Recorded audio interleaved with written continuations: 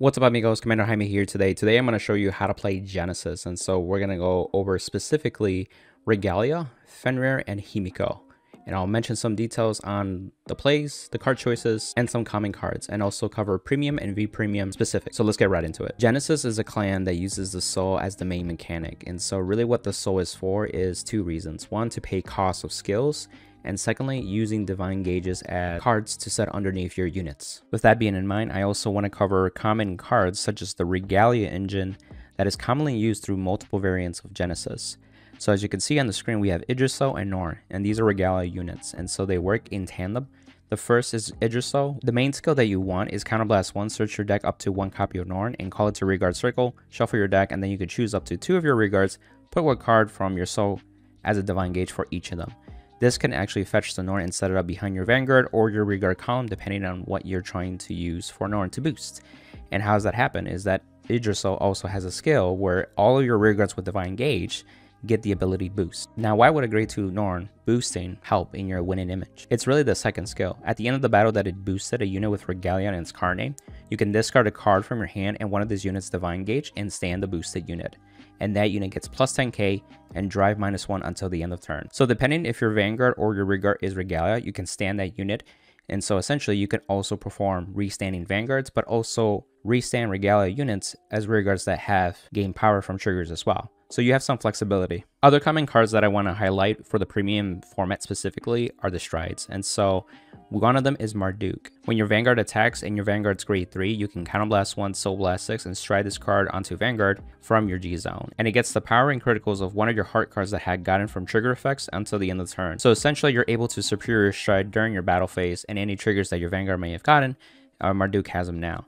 You can also use Marduk as a way that if you're not able to stride later on, you can also use his cost to be able to perform stride in a different way. The second stride is Minerva. She has 2 skills. Soul Blast 3 cards with Regalia in the card name and flip a copy of this card from your G zone, and this gets plus 10k and an extra drive. The second is GB3. Soul Blast 6 cards with Regalia in their names and choose a card from your hand and discard it. You pay this cost when you attack with this unit, and if you do, at the end of the battle, stand all of your units with Regalia in their card names, and they get drive -3 until the end of turn. So essentially you have a restanding Vanguard. This is important because it has Regalia in the name, and it also has some synergy with Norn, which I'll cover in shortly. Furthermore, all decks can use this Minerva stride because it doesn't require the heart to be Regalia. It just uses the cost of skills that are required for Regalia, so keep that in mind. The last stride I want to cover is Counterblast 1, turn a card face up in your G zone. Until the end of the turn, one of your Regards gets plus 10k and a crit. If your soul has 4 or less cards, draw 2 cards and soul charge 5 as well. The second skill is at the end of the battle this unit attacks, Soul Blast 15 cards, stand one of your Regards, and until the end of the turn, your opponent cannot call Sentinels from hand. This will come up shortly later on, and I'll cover more in deeply.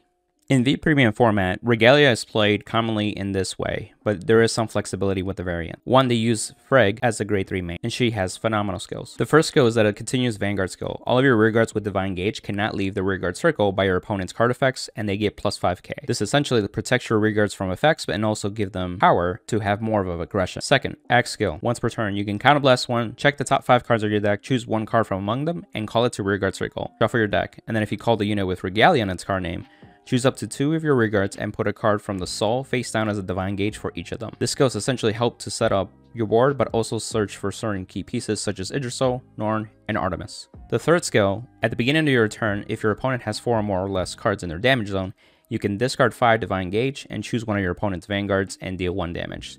This can help put your opponent at 5 so you can have an aggression to push and deal the 6 damage with attack. Typically, we use the Force 1 marker in this case just to make bigger numbers, and we put them on the Vanguard just to have our Vanguard be aggressive because thanks to Norn's ability and also Idriso's boosting ability, we're able to have the Vanguard be boosted and restood so you can have a Vanguard attack twice per turn. You can also use other cards thanks to Idriso with the Divine Gauge to be able to be as boosters, such as Artemis.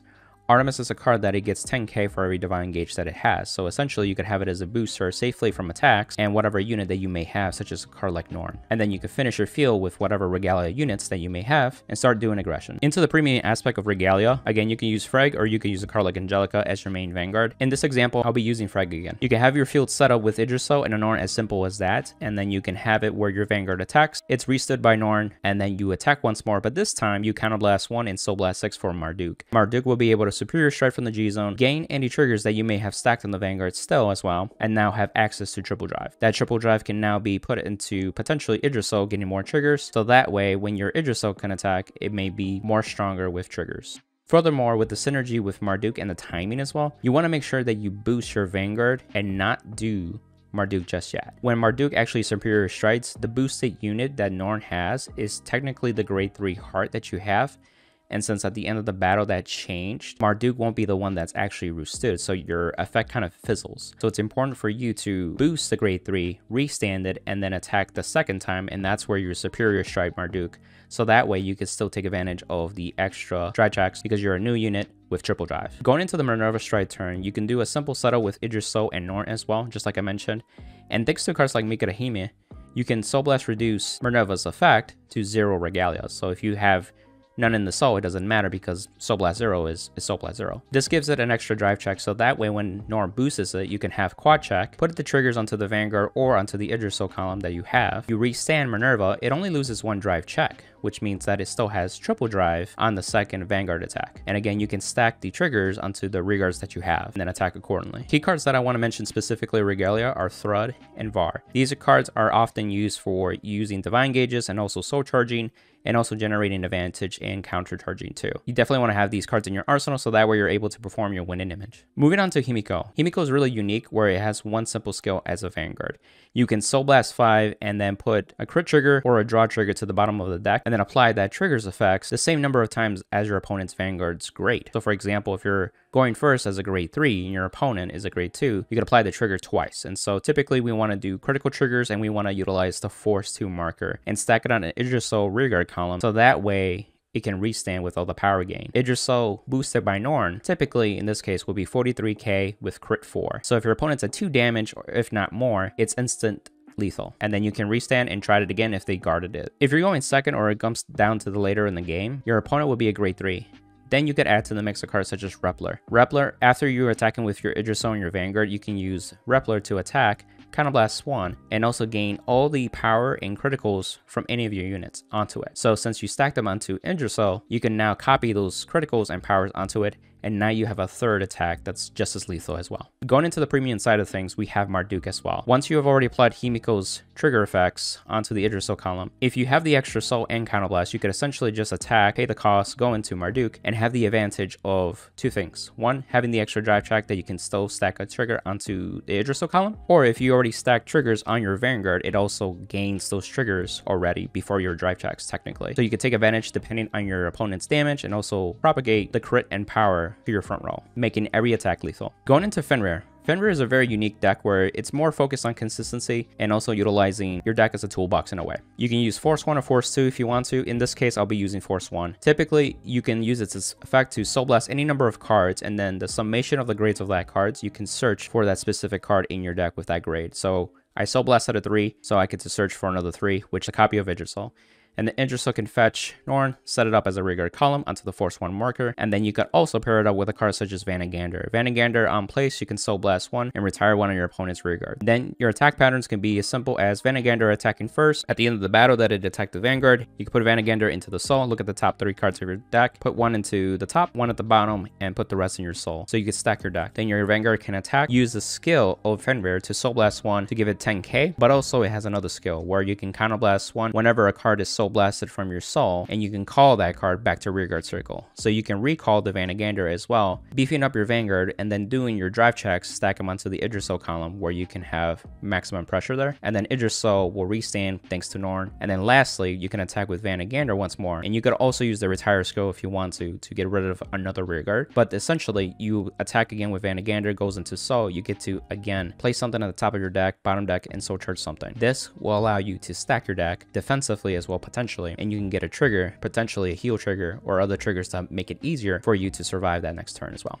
Also, as you get enough damage during the defensives, You can play cards such as Veritron to have defensive plays. Veritron is on place on Guardian Circle. You can counterblast 1 Soul Blast tree, choose one of your opponent's circles, and essentially put the top card of their deck onto that circle. It kind of retires in a way, so it disrupts their plays, making it easier for you to guard, but you can also Soul Blast Vanguard once more and use Fenrir's skill to revive it during your opponent's battle phase. And then once Vanguard is placed onto rearguard circle, you can Soul Blast 1 and retire another rearguard, so you have maximum disruption at that point too. You could also put Vanguard in the back row just to keep it safe from attacks, and then next turn just reuse it and it can go back into Soul. Switch it onto premium. I want to talk about a card such as Amaruda because it's often overlooked. So one of the neat things that you can do is take advantage of the Idrisil column, of course, counterblast 1, give your Idrisil plus 10k and a crit thanks to Amaruda's first skill. Then of course if you have 4 or less, you can draw 2 cards and Soul Charge 5. But the second skill is where you can essentially first attack with the Idrisil to have that crit pressure, and then attack with your Vanguard, and then at the end of the battle, after you apply triggers onto your rearguard, you can Soul Blast 15 to restand Idrisil again. And then for the rest of this turn, your opponent cannot call Sentinels from their hand. So if you have more rearguard attacks, such as a restanding column, it's a lot harder for your opponent to guard that. And you can restand Idrisil for another attack as well. And then if you have another card on the other rearguard, that's another attack that you can account for as well. You could also do double Idrisil Norn column as well to get more attacks that way.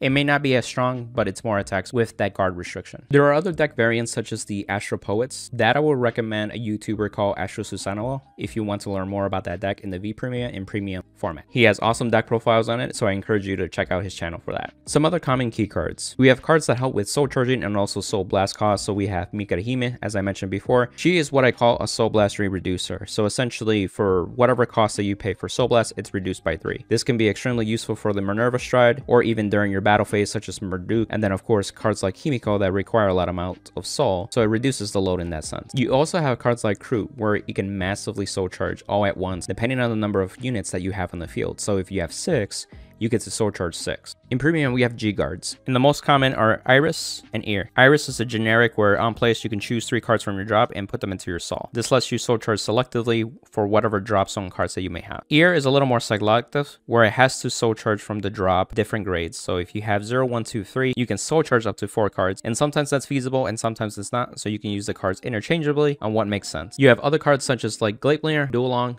from Keter Sanctuary. Gleipnir is on place, Vanguard or Rearguard Circle. You can counterblast 1, soul charge 1 card, and grab a card from your soul and add it to your hand. Also on attack, you can soul blast 1 and give this unit plus 10k. So this card lets you soul charge a little bit, but also get a card back from your soul to be able to use for next turn as well, while serving as a beater that you can use easily without a booster, or just make it even harder for them to guard with a booster. Duolong is a newer card in Keter that we're using in Genesis, and essentially on play, if you have a clan card, which in this case we do as Genesis, you can discard a card, soul blast 1, and add a card from your drop to your hand. This lets you essentially grab pieces to be able to reuse, such as Idrisils that may have gone to the drop zone by either being retired or maybe attacked or even milled or soul charged and then soul blasted. There's some flexibility in getting your pieces, making the deck consistent. You could also get defensive cards such as PGs, Wraither Heals for G Guarding, etc. Keep note that you cannot get Keter Sanctuary cards such as the Overtrigger if you do play it, so you are restricted to Genesis specific cards. And also for players that have been around for years, rest in peace Tahro. It was one of the reasons why Gleipnir was a card that was really good back then as well. But it's still, maybe just maybe, we can at least get 1 Tahro back. 2 of the common cards that I want to highlight is Dreaming Dragon and the G Guard Lore. Dreaming Dragon is a stand trigger that essentially at the end of the turn GB1, this can go back to deck and then put your entire drop zone into the deck and shuffle it. And then if you have 10 or more cards that will shuffle back, you can draw 1 card. This essentially helps you not deck out. As you play Genesis, you're going to soul charge a lot of cards and maybe going through your deck a lot, so there is a potential of deck out, and Dreaming Dragon helps with that. Laura is a G guard where you can essentially return 3 normal units from your drop or soul in combination or separately to give you an extra turn, because essentially it's a triple drive that saves you, but is in the form of a G guard. So definitely play at least 1. 3 tips or general guidelines that I want to let you know. First, focus on setting up your soul properly, whether it be the amount of soul or the quality that you need as early as possible. This is both V Premium and Premium formats, so it's essential to have the proper soul for your deck, be able to execute his winning image and be able to win. One of the weaknesses of Genesis is that if you don't have the proper soul that you need, you automatically lose because you can't really do much, because a lot of your key cards depend on the soul or even divine gauges, so keep that in mind. Second, Marduk helps in cases where you cannot stride or if you get to the grade 3 turn first. So what's really cool about Genesis is because they have a card like Marduk where you can go first and still have the first stride in a sense,